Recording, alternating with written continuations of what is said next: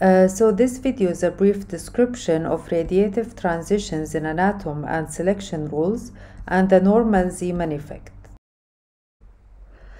So in Bohr's theory, the frequency of the radiation emitted by an atom as it drops from an energy level of Em to En is equal to Em minus En over h, okay? So we will now show that this equation arises naturally in quantum mechanics. So suppose that a system is in a certain quantum state n, okay? Then the time-dependent wave function psi n is equal to psi n e to the power of minus I En over h bar t, okay? And the expectation value of the position of this electron is given by this equation. Which is equal to the integration of x times the complex conjugate of psi n dx, okay?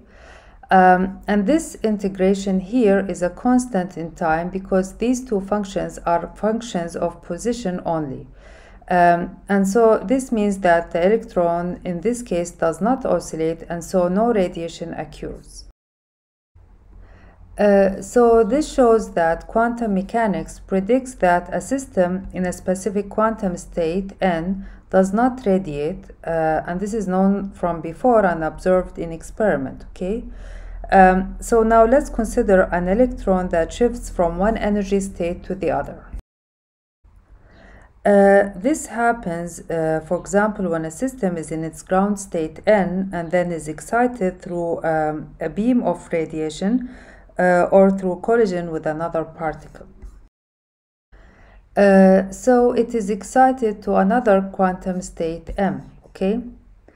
And then in that case the system will emit radiation as it transitions from the excited state Em to the ground state En, okay? And during the time of transition the electron can exist in both states n and m. So A conjugate A is the probability that the electron exists in the state n, and B conjugate B is the probability that it exists in the state m, okay? And the sum of these two is equal to 1. So initially when the electron is in the ground state, A is equal to 1 and B is equal to 0. And when the electron is in the excited state m, then B is equal to 1 and A is equal to 0. And when it goes back to the ground state, then A is equal to 1 again and B is equal to 0. So when the electron is in either of the quantum state n or m, we know from this equation that it will not oscillate and no radiation occurs, okay? But during the time of transition from m to n, which is when both A and B are not equal to 0, then the electron will oscillate and radiation occurs, so the system will emit electromagnetic waves. So using this wave function during the time of transition for the electron, the expectation value during this time is given by this equation. So we know from this equation that the first and last integrals here do not vary with time, okay? And now we have these two integrals here which vary with time, and using these two expressions for the exponential, we can write these two terms this way, okay? And this is the imaginary part, and this is the real part, which, as you can see, does vary with time, okay? And so this shows that the electron's position oscillates sinusoidally with the frequency Em minus En over h, okay? Because this is equal to 2 pi Em minus En over ht, and this is the frequency of oscillation. So this shows that if the electron is either in the quantum state n or m, then from this equation it shows that the expectation value of the electron's position is constant, and so the electron does not oscillate and will not emit electromagnetic radiation. But when the electron undergoes a transition between the two states N and M, then the expectation value or its position oscillates with a frequency mu, okay? And so the electron does oscillate like an electric dipole and radiates electromagnetic waves of frequency mu equal to Em minus En over h. And this result is the same as the one postulated by Bohr. So as we have seen, this integral is related to the electron oscillating and radiating electromagnetic waves as a result, okay? So the general condition necessary for an atom in an excited state to radiate is that this integral is not equal to 0. So transitions for which this integral has a finite value is known as allowed transitions. And those for which this integral is 0 are forbidden transitions, okay? And in the case of the hydrogen atom, 3 quantum numbers are needed to specify the initial and final states, which are N, L, M, L. So the allowed transitions are the ones where this integral is not equal to 0. So the integral here is over all space. And if u is equal to x, then the radiation would be the one corresponding to a dipole oscillating along the x-axis, okay? And if it's y, then it's a dipole along the y-axis, and so on, okay?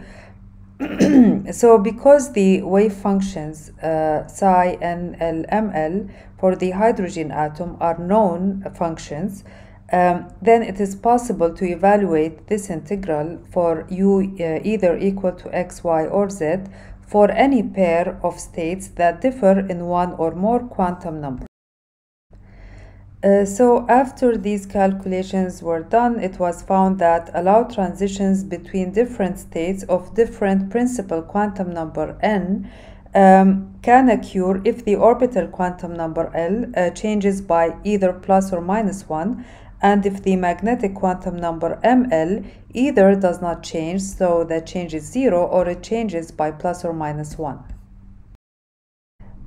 So this shows how selection rules arise naturally in quantum mechanics due to the wave nature of the electron, and how not any transition is allowed, but only those transitions with these selection rules, okay? And note here that the change in the principal quantum number is not restricted in any transition. And note here that from the conservation of angular momentum, this selection rule means that if an atom makes a transition between two states and radiates, then the emitted photon will carry the angular momentum of plus or minus h bar. So the angular momentum in which the photon carries is equal to the difference between the angular momenta of the atom's initial and final states. And in the classical theory of electromagnetic radiation, a photon with angular momentum of plus or minus h bar corresponds to a left or right circularly polarized electromagnetic wave, respectively. So this figure shows the energy diagram in a hydrogen atom, and it shows the allowed transitions, and as you can see, only those where L differs by plus or minus 1 can occur. So now let's consider what happens to an atom when placed in a magnetic field. So in the previous videos of electromagnetism, we have seen that the magnitude of the torque tau on a magnetic dipole mu placed in a magnetic field of flux density B is equal to mu B sine theta. And theta is the angle between the two vectors mu and B, okay? And so from this you can see that the torque has a maximum value when the dipole moment is perpendicular to the field and the angle is 90 degrees, and the torque is equal to 0 when the dipole is either parallel or antiparallel to B. So now let's set a reference configuration where the potential energy of the system is 0, okay? Because as we have seen in mechanics videos, only the changes in the potential energy are meaningful or observed. So the choice of the reference configuration is arbitrary. So what is meaningful is delta U, not U, okay? So let's assume now that the magnetic potential energy is 0 when theta is equal to pi over 2, so when the magnetic moment is perpendicular to the field B. So the potential energy at any other angle is equal to the amount of external work needed to rotate the dipole from theta naught equal to pi over 2 to theta. So the work done is the integration of tau d theta from pi over 2 to theta equal to minus mu b cosine theta, okay? So this shows that when the magnetic moment mu is in the same direction of B, so when mu aligns with the external magnetic field B, then the magnetic potential energy will have a minimum value. And this is why a magnetic dipole tends to align itself with an external magnetic field, because the potential energy of the system would then be minimum for that configuration. So now let's see how the magnetic dipole moment of the electron relates to its angular momentum. So we know that the magnetic moment of a current loop is equal to IA, where I is the current and A is the area of the loop. And so an electron that makes F revolutions per second in a circular orbit produces a current of minus EF. And so mu is equal to minus EF pi r square. And the angular momentum of the electron is mvr, and we know that V, the linear speed of the electron, is equal to 2 pi fr, so L is equal to 2 pi m fr square. And so the magnetic moment vector is equal to minus E over 2m L. And this ratio is known as the gyromagnetic ratio. And the minus sign indicates that mu is in opposite direction to L. And this is because the electron has a negative charge. So now if we substitute this here, we get the magnetic potential energy of an atom in a magnetic field. So it depends on both theta and B. And from the previous video of the hydrogen atom, we know that the angle between the total angular momentum vector L, this vector, and the z-axis can only have these specific values, okay? So these are the possible orientations in the case of L equal 2.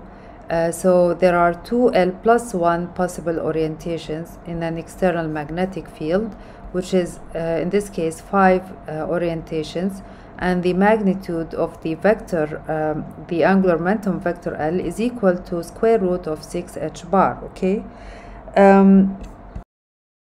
So we substitute these results from quantum mechanics for the quantization of the direction of the angular momentum of the electron and the quantization of its magnitude into this expression of the potential energy of a magnetic dipole in an external magnetic field.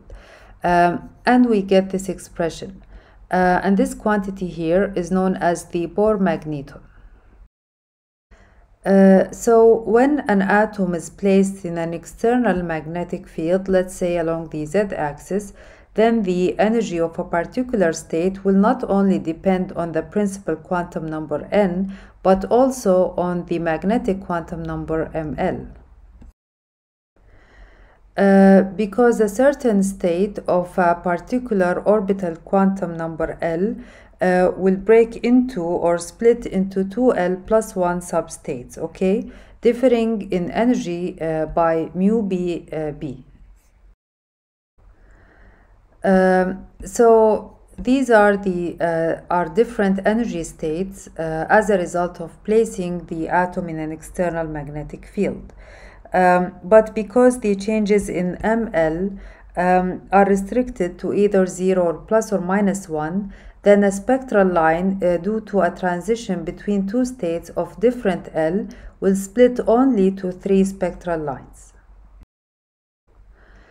So this spectral line of a certain transition will now split to 3 spectral lines when the atom is placed in an external magnetic field.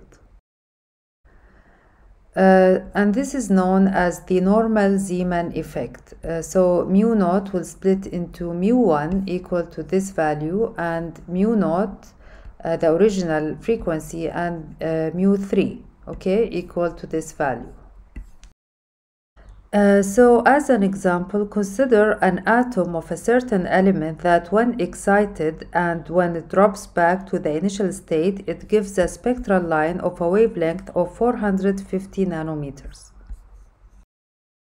So this means that an electron in that atom or element will emit a photon of wavelength of 450 nanometers as it transitions from one state to the other, so from one quantum state m to n. So the frequency of that photon or radiation is mu naught equal to Em minus En over h, okay? For this transition, so delta n, which is the difference between m and n, is not restricted as we mentioned in the previous slide for any transition. But delta L is restricted, and it has to be either plus or minus 1 because this is the selection rule for allowed transitions.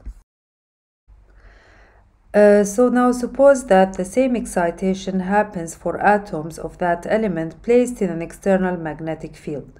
Then for each L state in that atom, it will split into 2L plus 1 substates differing in energy by mu bb, okay? And because only these transitions are allowed, we don't see all of the transitions between any pairs of ML, but we only see transitions that satisfy this condition or selection rule, okay? So we can say that a spectral line that is due to a transition between two states that differ in L is split into 3 components, and the separation between these Zeeman components is delta mu.